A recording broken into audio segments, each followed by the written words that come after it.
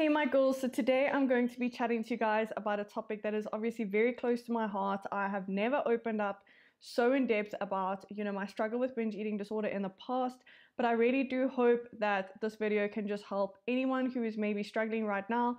Please just remember that everything I say in this video is based on my own personal experience. It is not there to diagnose or treat any type of eating disorder. If you are struggling, then I would advise seeking help from medical experts.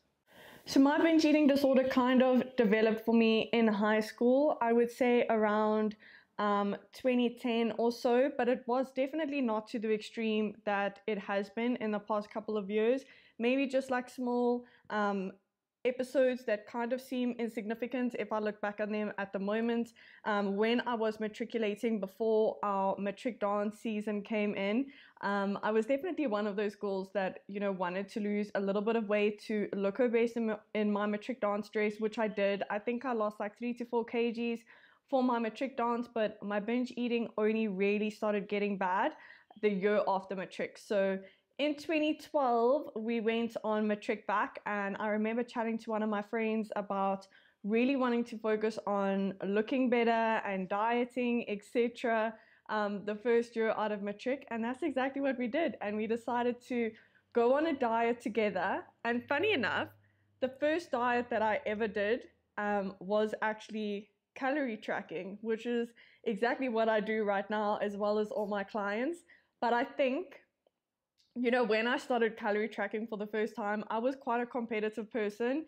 And in the back of my mind, I was kind of thinking like, I want to lose weight faster than she does. And I want to get to a point where my body looks better than hers, faster than what hers does.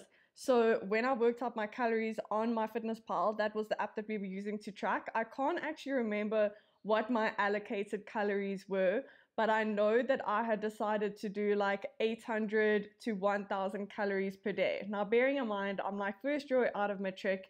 I'm young, I'm relatively active. Obviously, I was really wanting to focus on dieting and getting healthy, etc. the year after matric. So I was really pushing to train, doing a lot more training than I probably should have done, and really under eating. So that's kind of how my binge eating started. In 2013, which was my first year out of matric, I'd actually decided I wanted to pursue a career in culinary arts, which was kind of ironic considering the fact that, my eating disorder was kind of just starting. So I was going to a college in Randburg that was basically like 30 to 40 minutes from where I was staying. And every single day I would make sure I had my lunchbox packed with my breakfast and my lunch and some snacks. I know I actually started doing like a raw food diet in the beginning where I literally ate nothing but like raw vegetables and fruit, which is absolutely insane.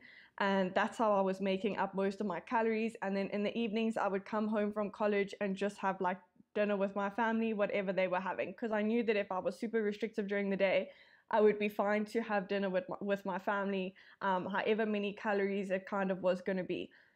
So throughout my college year, I would get to Randburg super early and go spend like an hour and a half or so at gym before having my first meal. Funny that. What is that called again? Fasted cardio. There you go. So every day I was doing fasted cardio, eating like little to no calories during the day. And then at home, I'd have a big meal with my parents. And this is kind of where, the whole restrictive dieting cycle started. Is after a couple of weeks, every time after dinner when my parents would go to bed, I would start. My dad used to have, that container of nuts that you get from Woolworths. He used to have that in the cupboard, and I would start like eating the nuts out of the container. And also I was obsessed with like going to Discount and buying out that health food aisle. So I had nut butters in every single variation possible. So if I wasn't eating nuts out of the container, I was eating nut butters out of the jar. And that's pretty much where the binge eating just kind of elevated from there. So even with my binge eating disorder developing throughout this year, which I think was 2013, I actually did end up losing a little bit of weight, not much. I didn't have much weight to lose to begin with. I was already tiny. And now I was just doing cardio and aggressively under eating. and I lost about 4 kgs. So that was kind of like the start of it. The cycle definitely started throughout this year, through me like overeating in the evenings, and that kind of was the big start of my binge eating disorder.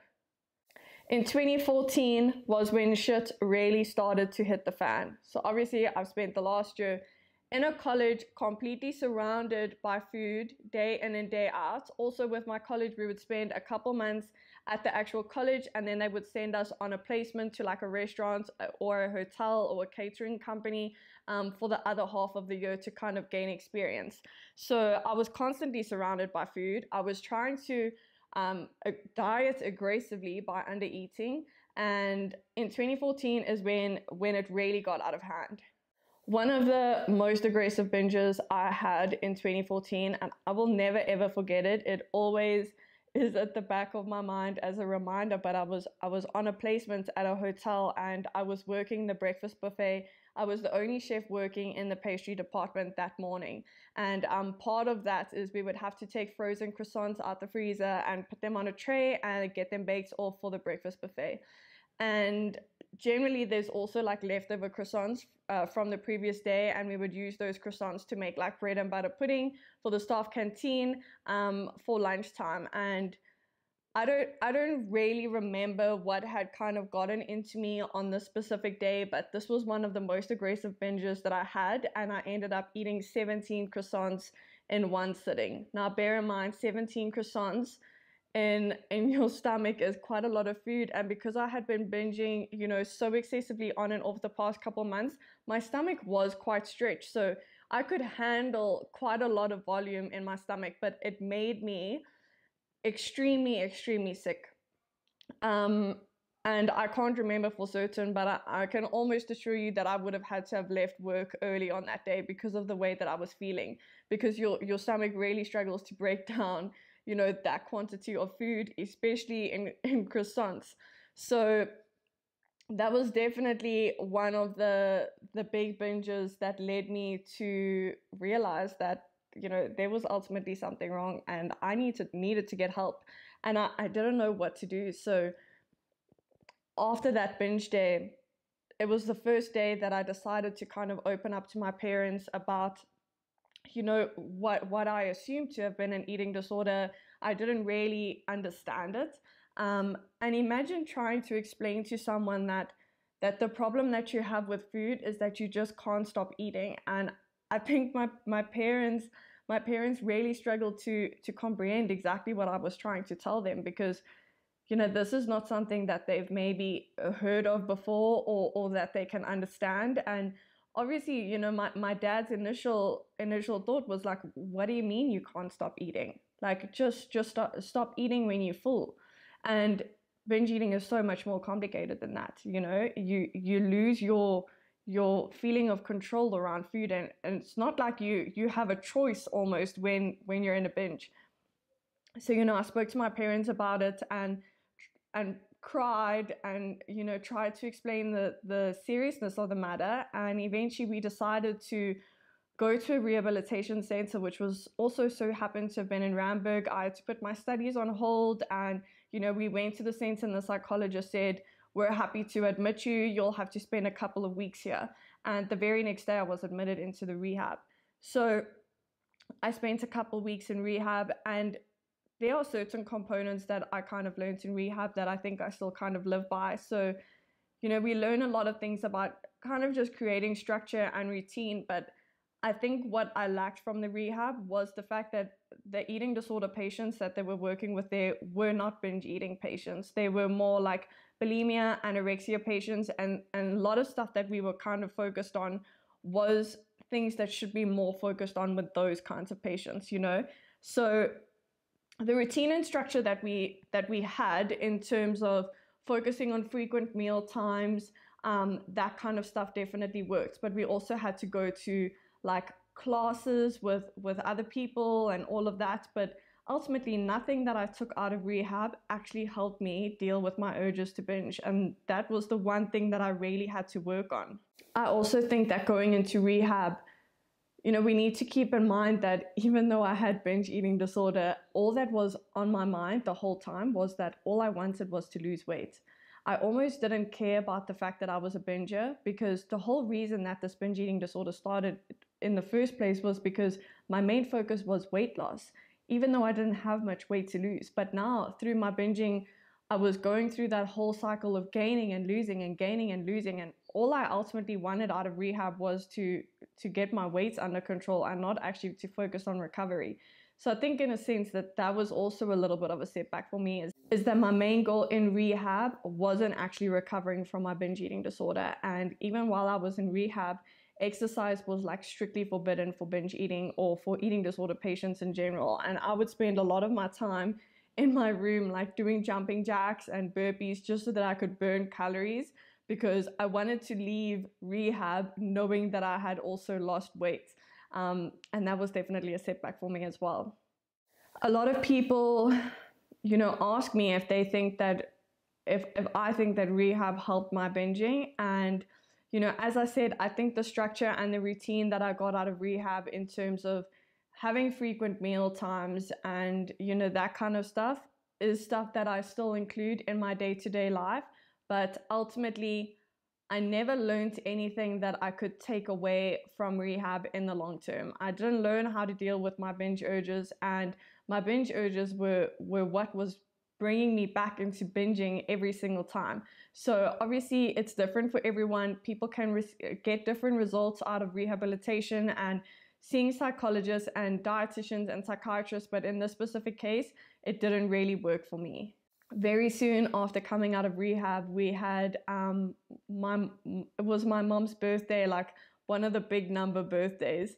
And I just remember it was maybe like 2 or 3 days after getting out of rehab, and I got absolutely slosh drunk. And this was also one of my setbacks with my binging, is that because my binge eating disorder was so bad, I also became a binge drinker. Everything that I was drinking tasted like juice. Like I could just have ciders on ciders on ciders with absolutely no sense of self-control, and I got absolutely sloshed on that night. So now I was dealing with binge eating, not being able to control my alcohol, and I just felt like my life was a wreck, to be honest. So coming out of rehab, I did carry on implementing some of the things that we had learned. So focusing on meal frequency throughout the day was definitely something that helped me a lot. So I would do that, being mindful with your meals, not eating in front of the TV, making sure that you're actually sitting down at a table when you eat. That's definitely something that I continue to focus on. But after like a month or two, the binge urges just came back. And because I hadn't learned anything that was actually helping me to deal with the urge itself, I just started binging again.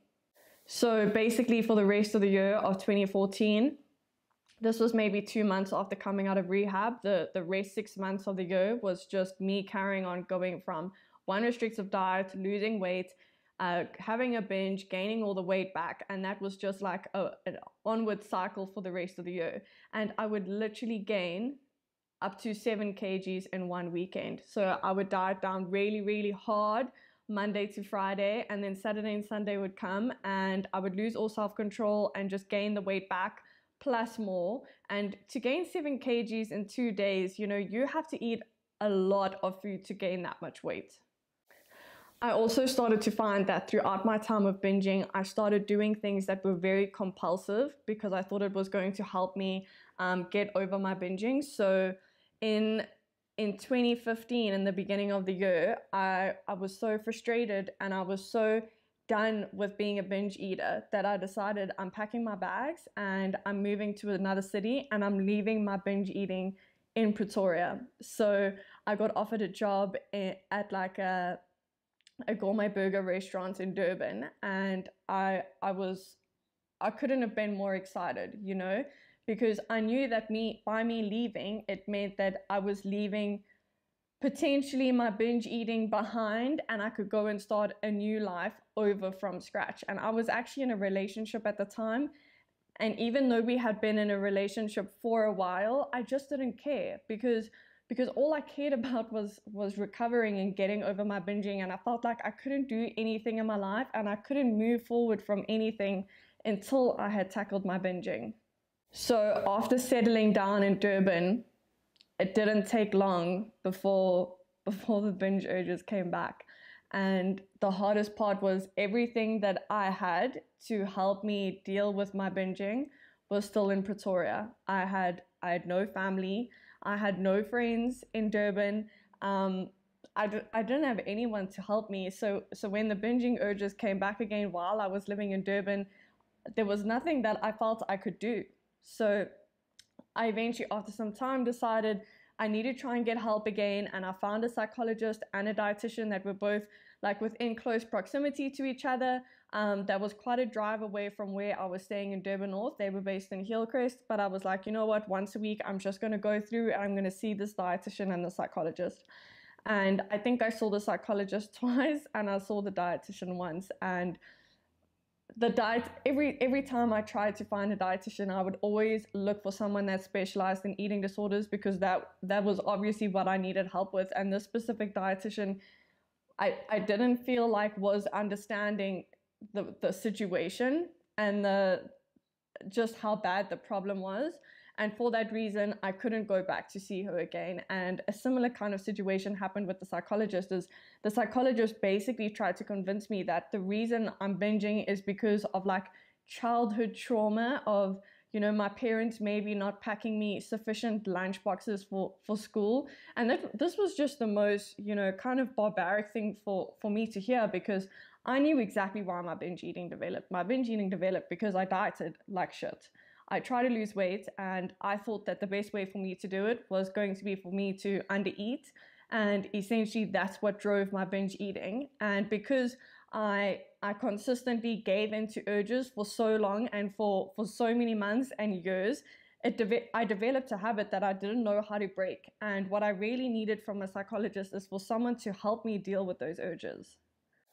Whenever, you know, someone asks me, what is a binge? You know, what does a binging urge feel like? And, you know, for a lot of people who actually struggle with binge eating and not overeating or emotional eating, it's very aggressive. And for me, a binge urge and giving into a binge is like an out-of-body experience. You know, when the urge arises and I give in by having the first block of chocolate or the first biscuits, everything from there just goes crazy. Like, I feel like I become a puppet to my mind, and that every action that I take thereafter giving into that urge is no longer me being in control. As if I gave my body away to someone else and they're the ones in control of the decisions that I'm making. Because I knew deep down that I didn't want to binge. I didn't want to, you know, eat bottomless pits of biscuits and cookies and tubs of ice cream in one sitting. That's not what I wanted. I wanted to focus on losing weight and being healthy, not on, you know, eating shit tons of food.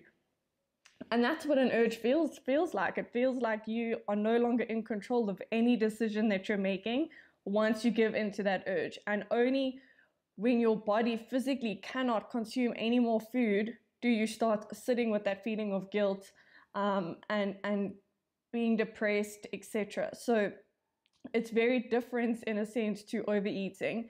Everyone overeats. Like, I would be more upset if people never overate. Everyone goes to a braai and maybe has now and then some extra slices of garlic bread, or goes out for dinner and has more pizza than maybe what they anticipated on having. There is nothing wrong with overeating. Like, overeating is completely okay and normal. It's normal for people to overeat now and then. But binge eating is so much more than that. It's so damaging and soul destroying, and you go on like a guilt trip every single time you have a binge, and it is excessive. It is excessive to a point that it almost seems impossible that a normal human can consume that much food, but yet I made it possible for myself for that to happen. And that's what's so crazy about binging. Ultimately, I would eat until I was sick beyond comprehension. I would eat pizzas and biscuits, and I finished out a tub of tin roof ice cream once while I was living in Durban by myself. And the worst part is, if I can't find anything to binge on, I will make something. I will bake a cake to binge on a cake. If all I had was like a loaf of bread and a jar of peanut butter, I would make sure to finish off that whole loaf of bread and peanut butter. And that is not something that overeaters do. You know, that kind of behavior is so compulsive, and that is why it's linked to binge eating. So after a few months of living in Durban, I decided to come home. My parents were going through a divorce at the time. And you know what? I really felt like I needed my family so that I could get the support that I needed for my binging, as well as through my parents' divorce. And I also felt like I had to be there for my family to support them through the whole divorce process. It was only in 2016 that I decided to pursue my career as a personal trainer. And while I was actually working as a chef in Durban was when I started doing my studies for my personal training. And obviously, with my relationship with food being so bad, I would do a lot of compensating for my binges by training and overtraining. And essentially, I fell in love with fitness while my binge eating was at its absolute worst. In February or so of 2016, I was offered an opportunity to go and be a cheerleader in IPL. Now, I've always wanted to travel, and this was something that I was very excited about, to be able to go to India and, you know, do cheerleading, which is something that was really fun to me. I was also a dancer when I was in high school, so I was really, really keen on it. But obviously, in order for me to go, my initial thought process was that I really have to lose weight if I want to go to IPL. So there we go with me carrying on with my restrictive dieting process. I went on a hectic diet again to lose weight for the IPL, and I didn't have a lot of time. So, you know, it was as restrictive as it could possibly have been.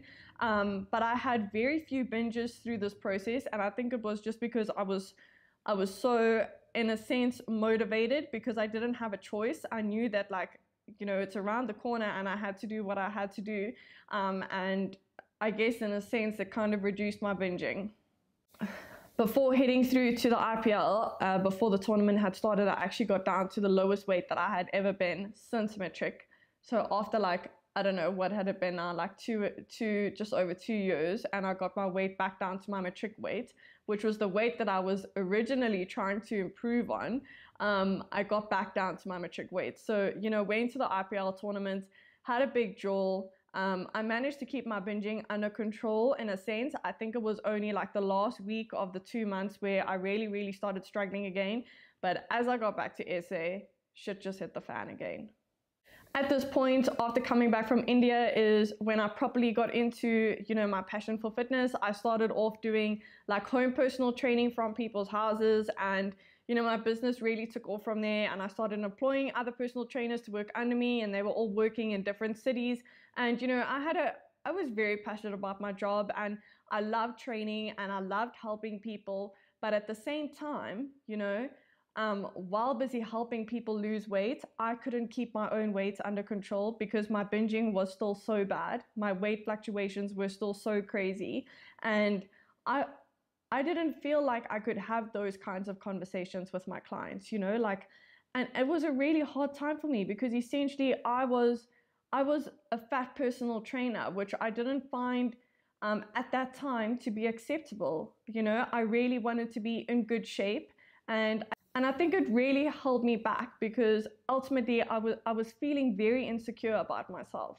You know, everything between 2016 to 2020 has honestly just been like a total blur for me. It was constant cycles of restrictive dieting, gaining weight, losing weight, gaining weight, losing weight. And I can literally go back in my photo gallery and find at least 4 reverse transformations a year from that period between, you know, 2016 and 2020, because I would lose a ton of weight and then I'd gain a ton of weight, and the cycle just went on and on and on.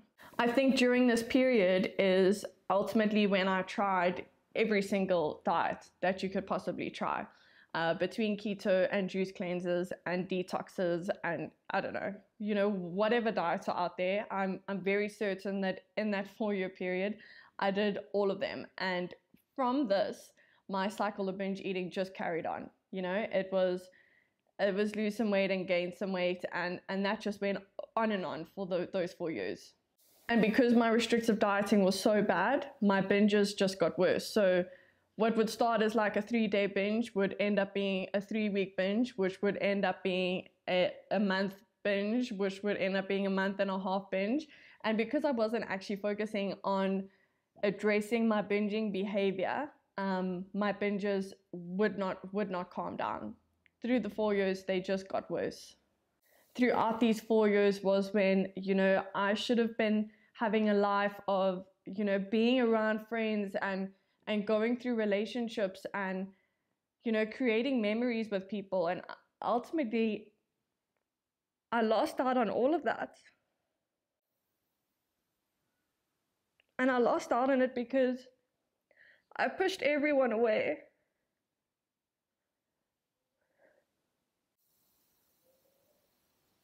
And I pushed everyone away because I had no time for anything other than dieting.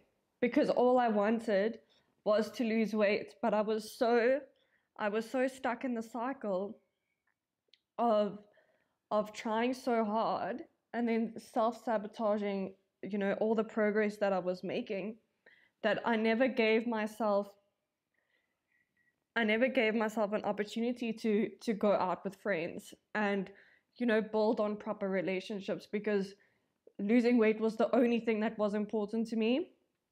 And unless I weighed a certain amount, or, my hip measurement was a certain amount, I wouldn't allow myself to have the privilege of going out with friends. And also because I was insecure. Like, what are people going to say about the girl that can't keep her weight under control? Like last week when we saw her, she was half the size of what she looks like now.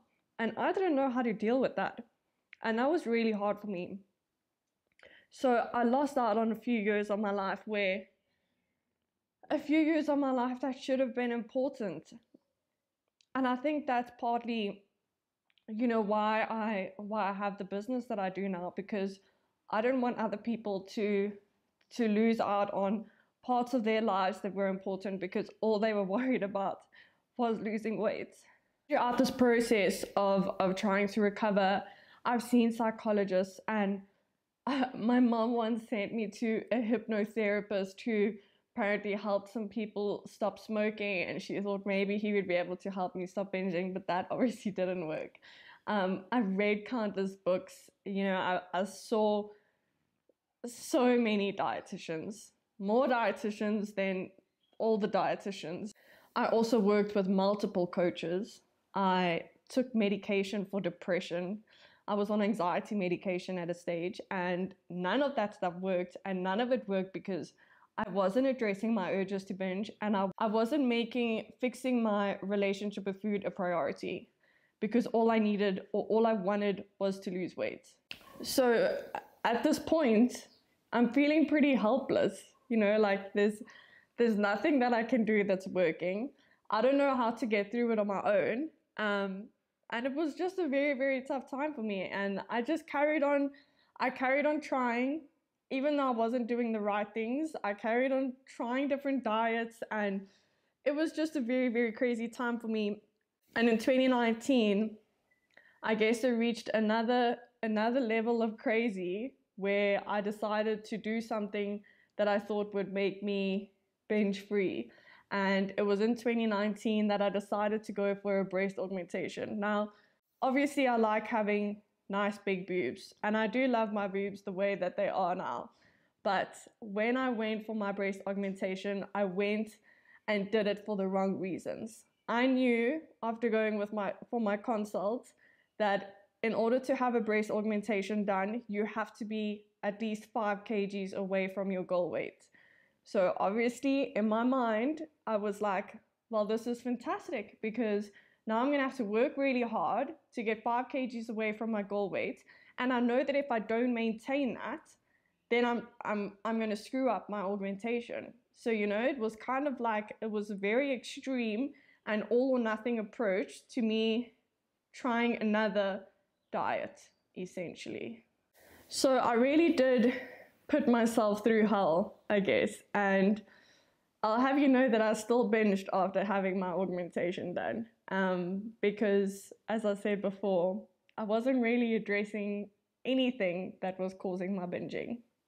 And what made it worse was that I so badly wanted to get better. I so badly didn't want to be a binge eater, but I wasn't ready to sacrifice not losing weight because I wanted to lose weight so bad. Even though I wasn't actually losing weight because my binging was so bad. But I was I was not willing to do anything sustainable. And I guess that's why I relate, in my business to the women that I work with so much, because I understand how how desperate you can be and how desperate you can feel when you're overwhelmed by the fact that losing 10 kgs might take you so long and you want to lose it today. Trust me when I say that I completely get that. I completely do understand. In 2019 was also the year that I reached the highest weight I ever had. I was sitting just below 80 kgs, and bearing in mind that I started dieting at 60. And at that point, you're kind of just sitting there asking yourself, how on earth did you let it get this bad? And how are you going to carry on going going on like this? At this point, my binging was out of control. If I had nothing to binge on, I'd make a plan. I would Uber Eats. I would stop at McDonald's on the way to home training clients and buy like 3 breakfasts that I would shovel into my mouth in the car on the way to a client. I would stop at the garage on the way home and buy everything that I could so that I could try eat most of it in the car, and the rest when I got home I would shove through my bedroom window so that I could walk in from the front of my house without my parents knowing that I was going to have a binge. So everything was very secretive and it was very, very extreme. I ended up in a hospital a couple of times because the binging got so bad, and understand that, you're consuming an excess amount of food, and I reached a point where I'd be lying in bed and I physically couldn't move, and the binges would make me feel disgusting. Like when you're eating so much food, you start smelling bad, you're exhausted, you're fatigued, it constantly feels like all you need to do is have a shower because your body is so sticky trying to break down all of this food that you've been eating. And I think that just made the situation so much worse for me as well. When COVID started is really when things started to take a turn in a more positive direction for me. Now, the components of my actual recovery have been very multifaceted. People always ask me, like, what was the one thing that really was the turning point for you? And truthfully, there was never one thing, like when it comes to recovering from an eating disorder, there are so many components that work together to help you with your recovery. The first thing I started to do was really started to focus on making sure that I had structure and routine in my life. And these were 2 very important components.